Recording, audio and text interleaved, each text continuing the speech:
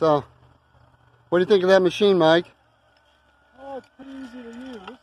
That was very highly reviewed by 70-year-old women. So it's totally changing how we do it. The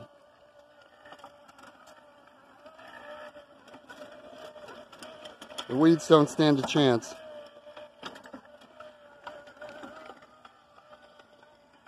So they're about $250. It's a Mantis, mantis.com.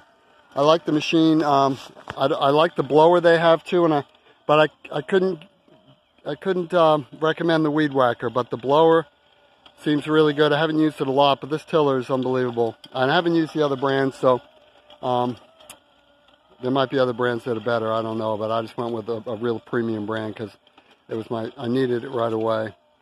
But this is totally changing the way we do the garden. See, we got lots of area under management here, and we're not really using a hoe or a rake at all, except in between the crops.